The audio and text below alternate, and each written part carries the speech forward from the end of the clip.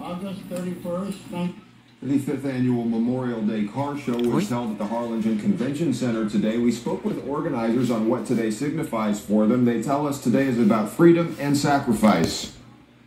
We need to honor those who paid with the ultimate sacrifice with their life for our freedom, for this country, especially now in time of war. You got to think about all of those who just didn't make it back. And this is the day to honor them. Today's proceeds benefiting a school supply drive as well as the Uvalde Victims Memorial Fund.